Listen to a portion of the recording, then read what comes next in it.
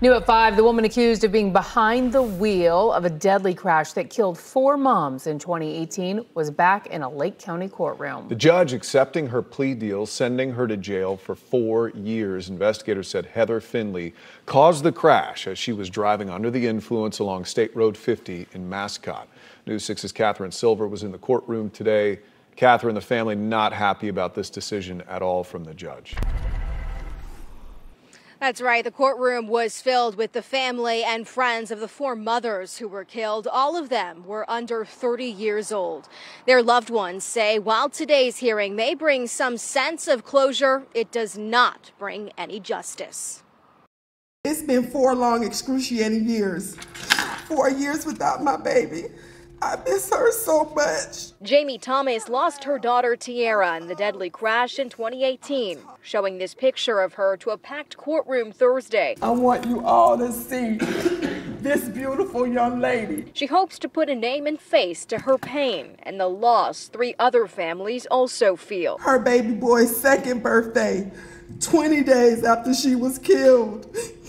Imagine trying to plan a funeral and a birthday party for her son at the same time. 4 women were killed in the crash in Mascot in 2018. Prosecutors say Heather Finley was going nearly double the speed limit and was under the influence. So sorry, and I know me saying sorry doesn't mean anything. Finley visibly emotional after pleading guilty to 4 counts of vehicular homicide. There's not a day that goes by that I don't think about them and their families. Those families speaking passionately about Finley's sentence, saying it's not enough. Today, we're sitting here listening to a plea bargain where she signed to do 48 months in DOC, which is 1 year for each life that she took.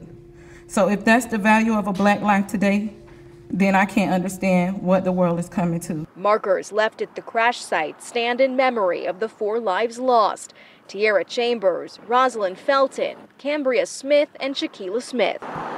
Their loved ones say they had hopes and dreams, graduation plans, and engagements. The last time I saw my daughter, she had a smile on her face. My grandson will never know the touch of his mother, the warmth of her breath, the smile, anything. Now, Finley was immediately placed in handcuffs. Her sentence includes 6 years of probation, and she must pay $200,000 in restitution. I'm live in Lake County. Catherine Silver, getting results, News 6.